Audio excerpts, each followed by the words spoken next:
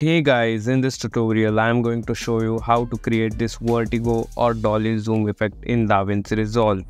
Alright guys, so here we are in the edit tab. I have this clip. I will drag and drop this clip in the timeline. And I will go to the last and create keyframe on zoom and position. Then I will go to the first and create keyframe on zoom and position. And again I will go to last. I will search in the effects shape circle. I will drag and drop this effect on the clip. I will change the blend mode to 0.3 something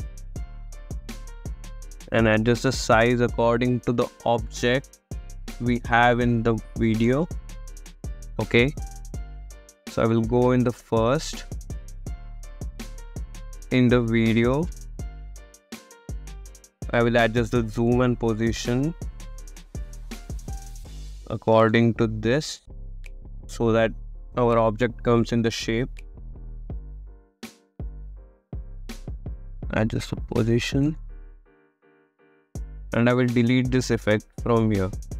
Alright, so we have this dolly zoom. Thank you for watching this video. Hit that like button and subscribe if you like the video. Bye bye, and I will see you in the next video.